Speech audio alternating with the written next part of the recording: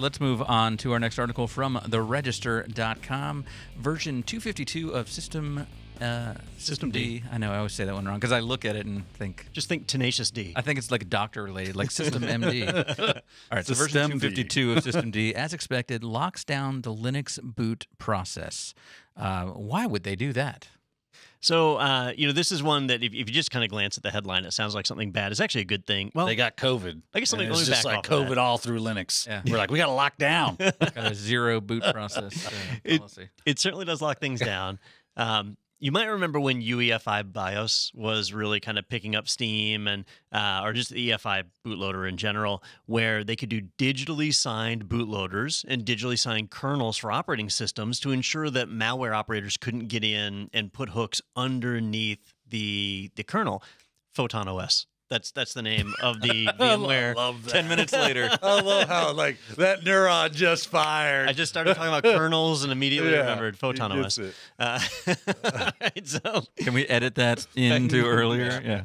Back on track. So you could do digitally signed kernels, digitally signed bootloaders, and so if you got bootloader malware, it's impossible for antivirus to see that because it loads before the AV, so it can hide itself. And now you've got like the early rootkits, just really, really hard to detect. So EFI was designed to fix that.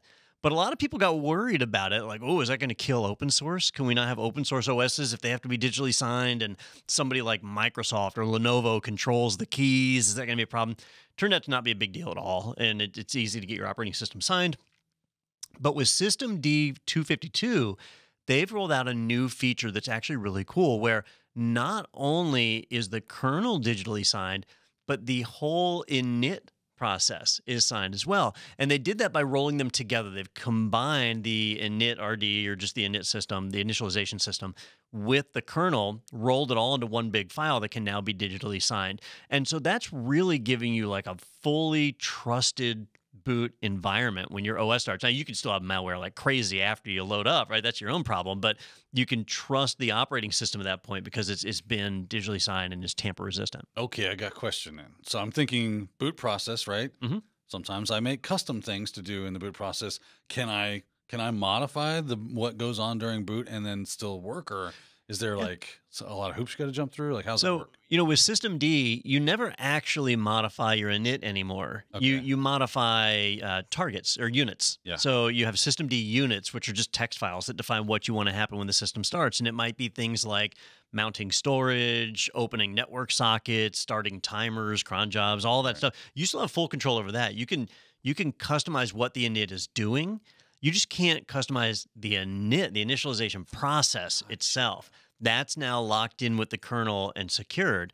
Now, if I was an attacker and I wanted to hide what I was doing, modifying the init process is a super sneaky way to do that, because you could have a digitally signed kernel that you can't tamper with, but if the init binary is not signed, you could put a malicious one in that ran all sorts of tasks in the background that nobody knew about. Init runs as a system service, so it would have full access to the system, and you could mask everything you do. How long before we are reading the article that says accidentally left open or whatever, and somebody gained access to that, and now the digital signatures are, even though they're legit, they've been compromised. We read about that kind of stuff from happening all the time. Could happen. It could happen. I'm not saying it's going to. Don't get me that. Yep. I just think that it will. And revoking a certificate for something that's effectively a hardware check is really hard to do.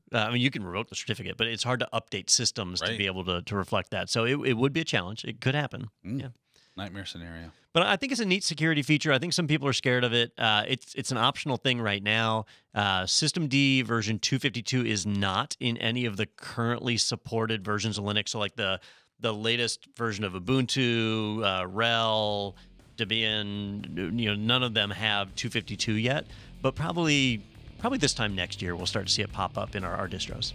Cool. If you enjoyed that segment, be sure to check out our entire podcast available in the playlist right here. And you can always subscribe to stay up to date with the latest tech news and other happenings in the IT world. Be sure to tune in every Thursday for new episodes. I hope to see you there.